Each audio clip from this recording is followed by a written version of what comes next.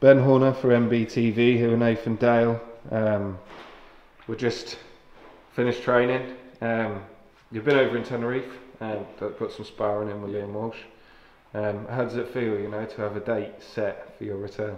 Yeah, I mean that's great now. I've been putting the work in. I've been the runs, everything's just been spot on. Now I'm just ready now. I just want to get going. I mean, I can't stress it enough now. It's been a long 15 months, but there's finally light at the end of the tunnel, so I'm good.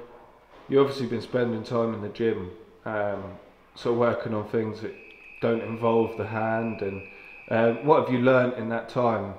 You know, it's a long time to spend in the gym without fighting, so there's going to have been a lot of learning over that. Well, yeah, I mean, that's it. I mean, there's always something you can do in the gym. Obviously, the hand stopped a lot of it, but I mean, the runs, the circuit training, that sort of, even the mental game of it, I've been progressing on. So it's not been a waste of time. People are going to be travelling away for that return fight to Braintree. What can they expect to see? Not only the fans from Norwich who are going to be travelling over, but the fans that are going to be watching from Essex and elsewhere. Yeah, I mean, that's a difficult one because it's 15 months out. I'm now getting back, and people are expecting this big. I don't know what people are really expecting from me, to be fair, but it's going to be fireworks. I'm ready. I'm more than ready. Like I say, we just got to give everything on the night and get the victory, and then move on. Headlining the bill, stablemate, Billy Bird, fighting for another title.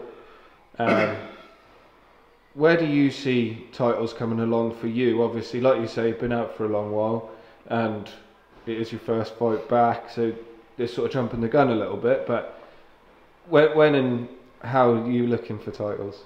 Like I say, I want to get this one out of the way. Hopefully, everything's all good with the hand, and that'll be fine. I'll be happy to go for an 8-10 round in the next fight, and then see what happens after that. Like I say, every fight at a time at the minute, but I want to be moving forward every fight. Anyone looking for tickets? Yeah. How can anyone looking for tickets? Get hold of me. I'll come and see you. I'll drop them off on Twitter, Facebook, anything. My number will be on the posters when they're out. I'll be come there. Now, hopefully there'll be a coach on as well. So that'll be hopefully expecting a good night. Touching on one thing.